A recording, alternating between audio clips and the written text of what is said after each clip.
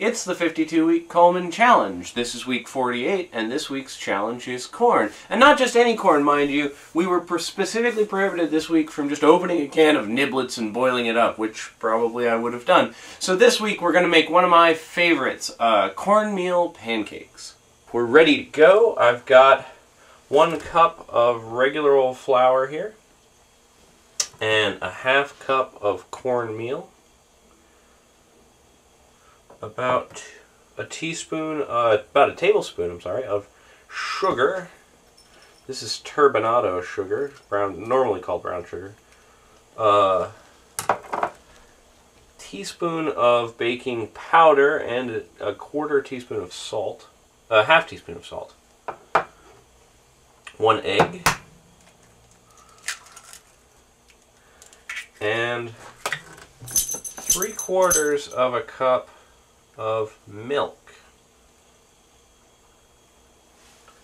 Finally, 3 teaspoons of melted butter. I did not cheat and melt the butter in the microwave. I did it right on my stove. I'm going to mix these up. And the thing about cornmeal pancakes is that if we cook this right away, we would get quite gritty pancakes, which is actually one of the things I like about cornmeal pancakes, is a little bit of grit. But I'm going to mix these up and leave them for a while. And that's why I used 3/4 of a cup of milk, which is probably, well, no, I'm probably even going to want to thin this a little more. I see it's coming up into more of a dough than a batter. Add some water. That's a 1/4 cup of water right there. And a lot of the water is going to be absorbed by the corn. Take that up to a ½ cup of water. I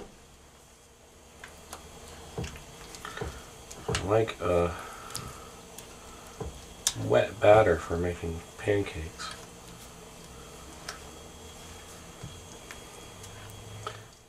Mixed up, that's the consistency I want. We're going to wait about ½ an hour. Well, the weather outside is frightful, so I've opted to cook inside again today with our Prepo stove. The ½ hour has given the batter some time to thicken up. I would probably have even gone more wet than this, and a little time for the corn to soften. Oh wait. Before we put the first dose of batter on the stove, on a pan of course, dose it with some butter. There is a diner in Fitchburg, Massachusetts, the Moran Square Diner.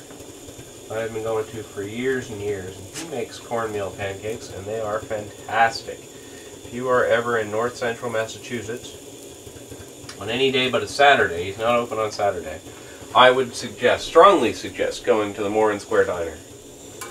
Trick that all real chefs know is to flip your pancake over again before you put it on your plate, so you get the nicer initial cook side up. The bottom sides are usually kind of ugly. Another trick real chefs know is to not make 2 pancakes on a cold griddle like I just did. I should have started with just 1. And Chris at the Moran Square Diner re-butters for every pancake he puts down. And Chris uses an awful lot of butter. That's certainly not heart healthy, but it is very tasty and good. So, let's try this again. I'm going to try just 1 this time, right in the middle. And we can tell my pan's getting a little too hot because we're getting some smoke. I have already been turning down the flame. I'm going to add a little more water. I do this a lot, adjusting the mix on the fly. It's really easy to have too dry, and it's a lot easier to have a wet mix than a dry mix. My first taste test suggests I could have gone with more corn. 2-to-1 wheat flour is a little heavy on the wheat, especially where I've let the corn soften. If you don't take time between adding the corn and cooking, then less corn in your mix makes more sense. That looks pretty good. That's pretty good. Could have gone a little bit less. close enough there. There too. That's a pretty good pancake right there. So we can continue.